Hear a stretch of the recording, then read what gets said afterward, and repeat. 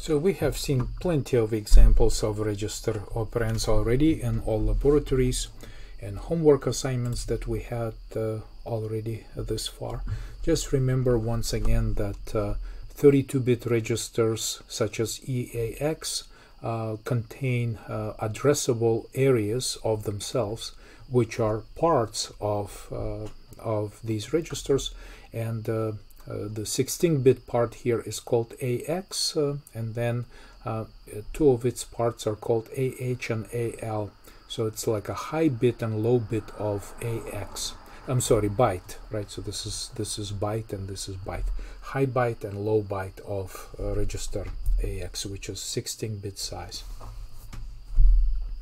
And so these are the bit ranges of addressable areas of this register. And very similarly, we have register EBX, EDX, ECX as well. Immediate operands we also have discussed quite a bit. They're very simple. They're just simply values stored directly inside the instruction opcodes. And so we've seen plenty of examples of these already.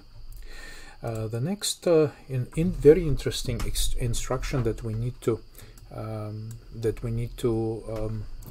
talk about is load effective address. So the load effective address has to do something what we just discussed with offset. Let's modify this example just tiny bit, a little bit more. And basically what I'm about to do is that I'm going to say that, okay, I have register EBX, and let me load this only with the offset of the table. And then I will use like index, move EDI, for instance, destination index, and initialize EDI with 0. And then when I will do my update, what I would like to do is just basically use EBX plus EDI, right? So EBX, which now contains the address of the table, okay, plus EDI, which is an index, and of course I want to scale it by the type of the table, which is the type of the table element, which is basically 4. This is just like 4, okay, but it's showing that this is the size of every element in our table. Okay, so let's see if this works, right? So now, instead of using just one address with some kind of specific location inside the table, now we have combination of EBX plus EDI. We continue to manipulate addresses. Okay, so let's build this. And you see that this builds just fine. Okay, but just one interesting thing is that if we rewrite it yet one more time, okay, just the same example, and we rewrite it one more time, and actually let's keep the table visible, right? So this is our table, and this is how it's allocated inside our data segment. Okay. Right, so the third time I would like to update this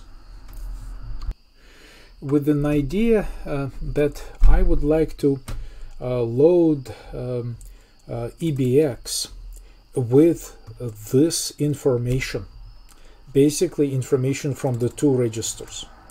So this becomes a more difficult proposition, because I mean, if I just try this, right?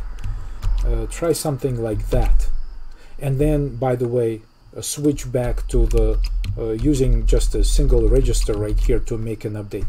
Basically, I say, I know that I have my address, and I want to be able to continue using offset to compute everything, store it in the register, and just use this register to access my memory. Okay, so with something like this, it just tells us invalid use of register. Well, basically, when we have these more than static assembly time label information in the expression, offset operator doesn't work. It works only with known offsets in here. Offset cannot deal with registers. So what we need to change to is there is a special instruction called LEA. Okay, load effective address. Basically, this special instruction, it's not the move instruction, it's a special instruction which tells that, okay, give me your address expression and I will compute the correct address for you at runtime, not at assembly time, but at runtime. Load effective address, in fact, effective address stands for physical address, the actual address in memory. But there are some limitations. In fact, load effective address cannot work with two of these registers in combination like this. So we need to make an adjustment. For instance, what we could do is just switch over to the table notation like this. Okay, so that is still using the register, and now load effective address should be able to work fine. So let's find out. Build our solution, and it builds fine. Now, of course, I think that now that we are using EDI in this computation correctly, it would be to move this instruction to the top, right? Because we want to initialize EDI before we compute our address. So let's just find out if what we end up with in EBX is the same after using load effective address as the EBX that we've used with simply using offset operator for the table in our data segment. So let's just find out that EBX here and EBX right here are the same values. Okay, so let's build this one more time. Okay, and we can start it by pressing F11, stepping into the code. I will just clear. Okay, I guess clear all. And so let's try this. I simply press F10 to step through the program.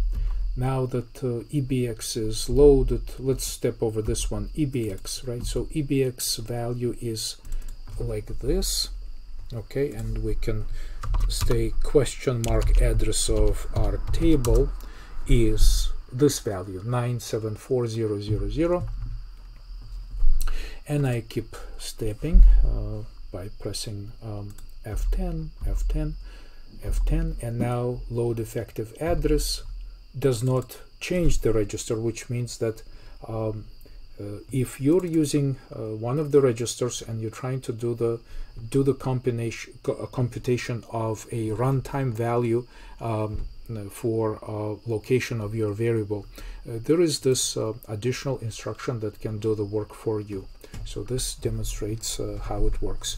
So I would encourage you to read all of the information related to this instruction. And of course it's related to offset, and there is more information about a load effective address, and it's just comparison between the load effective address and offset operators. So these are the possibilities, and these are the examples of what can be done in terms of this using the syntax of this instruction. And remember, whenever you cannot use move instruction to load the address into the register, that's an indication that you need to use the load effective address instruction.